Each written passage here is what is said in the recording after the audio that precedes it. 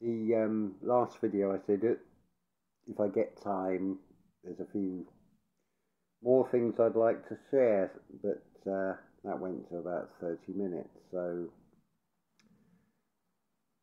there's things that have happened in the last few days which have been amazing to see.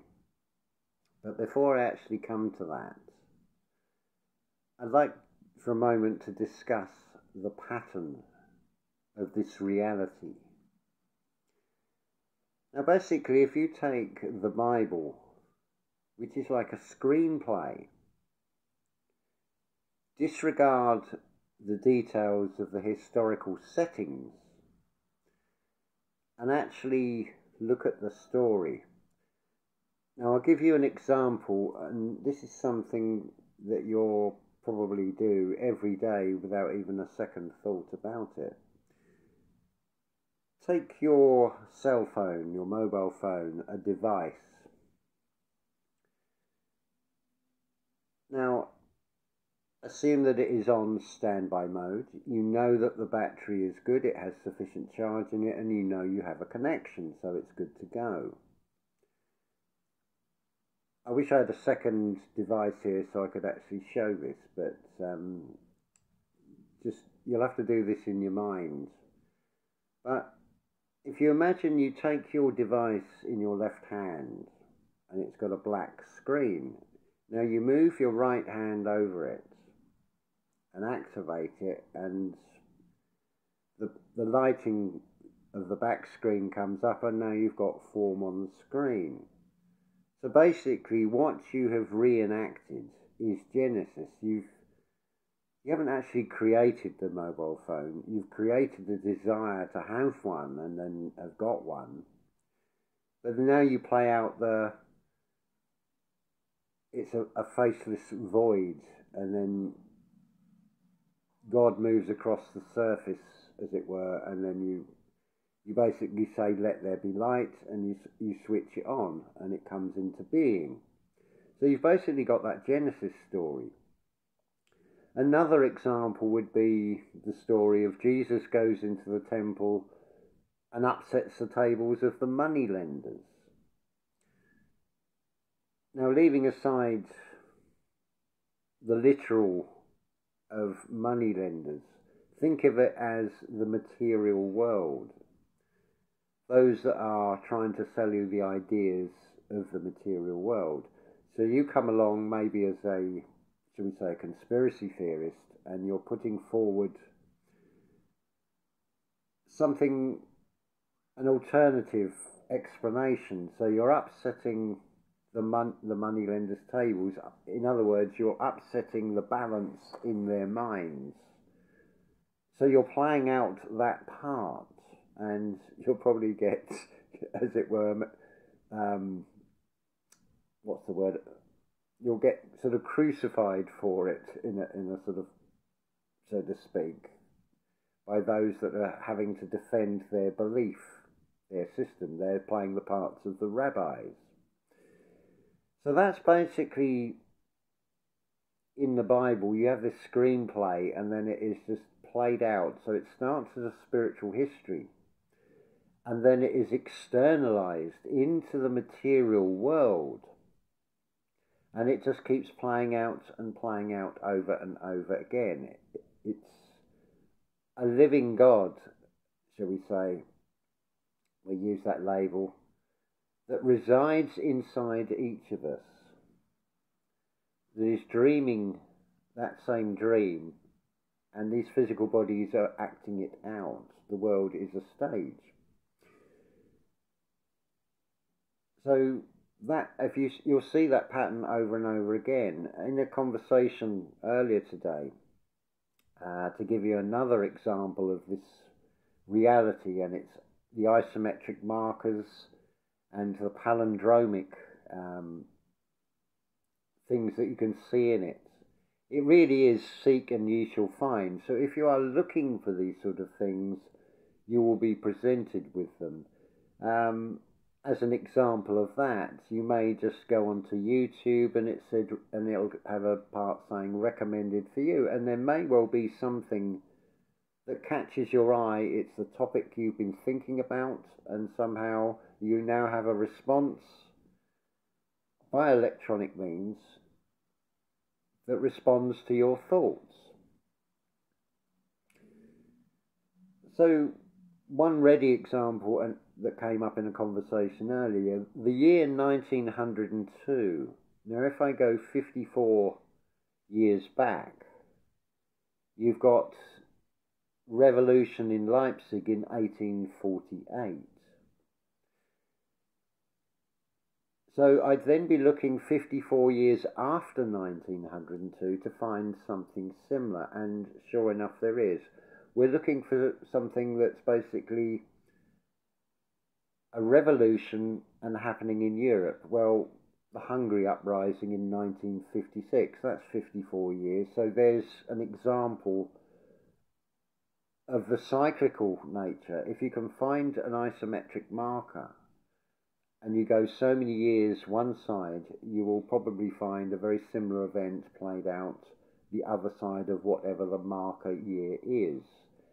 It's just a case of finding an event and then looking for something similar and then halving the distance in years between the two. Now, Square Peg Divergent has said it's not an exact science, and we are looking just for similar events, not exact mirror copies. So there may be a train crash in one year, the other side of that isometric marker year, it may be a near miss, not actually a train crash at all. But it will be something on those sort of lines. Excuse the pun when we're talking about railways, railway lines and all that. Where else do we want to go with this? This is a little series of bits. Yes, let's get on to in the last few days, and I take from this, I'm not going to talk about details or specifics. It's not fair on the people involved. But it's the broader picture of all this. So an event happens in your life that changes things that you're now prevented for whatever reason from doing something. So it now looks like, oh, I have a problem, I have an obstacle to overcome. But when one door closes, another one opens. And in this particular case I'm thinking of, it was a self-manifested event by a thought or a desire that's put out. So the external has responded. Now it will, because of our negative default programming by the system, it is very easy to look at the change as, oh, I have this obstacle to overcome. I can't do this, I can't do that, and compare with the past when you could. But it's now looking for, well, what has it freed and allowed to come through that if that hadn't happened, couldn't come through. If I'm told something that would appear to be negative, it's very easy to fall into the being sympathetic, as it were, and saying, oh, poor you, which is actually confirming and reinforcing that feeling in the person concerned. You're confirming it. And I'm not saying don't be sympathetic, but with those good intentions, it's not actually helping. It's now a case of, okay, let's weigh up the information I've now been presented. Let's look for where there's a positive. And so I was able to say, well, yes, that has happened. And from your own words, you've actually created it. Which a lot of people don't want to hear that. But it doesn't stop there. It's like, yes, but because that has happened,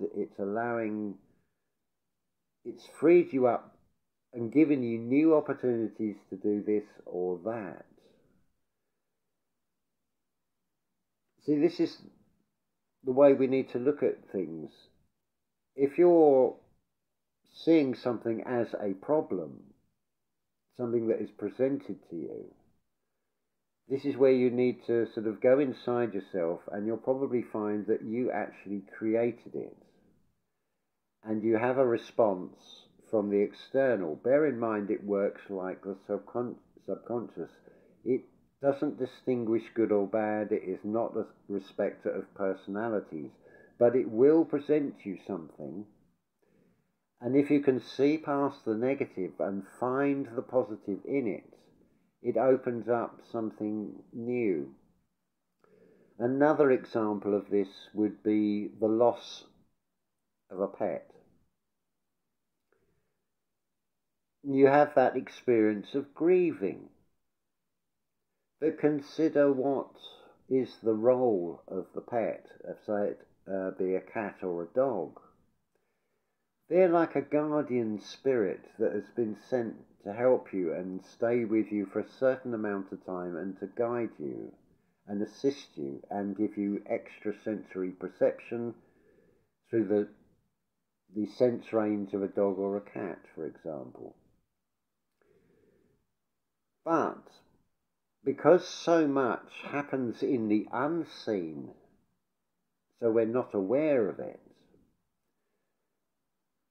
often what is described as an untimely death of a pet will seem tragic. But consider that in the unseen aspect of this, what has actually happened is that cat or dog has basically self-sacrificed themselves to protect you. Now, if you can view it in that way and realise that, wow, that cat or dog really loved me, they were prepared to give up their own life as a demonstration of how much they loved me. When you see it from that perception, does that not straight away feel a better experience, rather being totally in the grieving, the feeling of loss? I feel it brings it back more into balance of, yes, you have to have the experience of the grieving and the loss. You wouldn't be human if you didn't have that. You wouldn't have a heart if you didn't feel that. But if you can see I know it doesn't look like there's one, but if you can see the positive, that they have given their life up to protect you or to help you in some way that you can't see, that is the ultimate unconditional love. And that, I feel, is something that is a great honour to be given a gift like that you have a being, a cat or a dog or whatever the animal from the animal world it is, that they're prepared and have gone through and seen it right through. Incidentally, I had a download, as it were, in the shower on the topic of water, and it got me thinking about, in particular, dogs, but also cows and wolves, and probably many other creatures, how their noses are wet. Well, water being an amplifier, think about animals often work on the information field of scent. So that water, by having a wet nose, that is amplifying the incoming signal that they're getting. So what are we up to? Nearly 15 minutes. So there's a few pointers there. I did some healing as well as sort of trying to change perception, and it's clearing blockages and saying, well, look, even you outwardly you're displaying this, and I was able to point out the visual, because when we allow these conscious problems, what we perceive as problems, they do have an effect on the body that starts causing blockages. So you get this thing called pain. It's the only way the body can communicate back to the brain to alert you that there is a problem. The body will always know ahead of the lower conscious mind, for example. It's all about the communication, how we communicate and how we receive that communication from the body. We're trained to, oh, I've got a pain, and see it in a negative way, rather than viewing it of, I have a pain. That's telling me something. I need to look into this more. It's just language, it's just perception, it's labels, it's fixing things to specific times and dates in history. The devil's in the detail. But always look at the broader picture on these things. If you're presented with a negative, consider that this reality is like a mirror, so there will be another reflection, a reflection of what you perceive as negative. There will be a positive to find. It's just whether we can become the observer and then able to see, oh, well, there's the negative. I can see that one. Now, where's the positive? Can I find that? Now I've brought it back into balance again, because I can see the negative and the positive, and I can weigh it up. And it also takes the sting out of the negative, because if you purely focus on the negative, you'll work like a magnet on a negative polarity, and you will draw more negativity from that, which is really the last thing that we wish to do to ourselves. But it is from those thoughts that we create, especially if they're negative ones, that is going to give us a less positive outplay from that event. So this is why we need to always be in balance, be observer, be in the present. Because if something has happened, even if it's recent, it's already in the past. So you're now comparing back to the past. So you need to say, okay, that's happened. I acknowledge that has happened. But no, now we're right back in the moment again. How do we go from here? So I would start with, right, there's the negative. So I need to look for its equivalent counterpart, positive. Because we're in a realm of duality. You can't have light without darkness. You can't have darkness without light. It's in a balance. But if we focus too far on the spectrum, one side, we'll only see the negative, and we'll totally miss the positive. And we definitely won't find the path that is neutral between all of it. Right, we're up to 18 minutes now, so there's a few little bits and pieces in there that I feel are worth weighing up inside oneself, because that is where it all has to be done. It's not a case of, I give you the answers. I cannot give you the answers. I can only point to phenomenon. I can only give you examples of the outplay of the things. But I can hopefully help shift your perspective, so you're not seeing it through the filters of negativity, and see it in a more neutral light, as it were, and then be able to find that positive in it.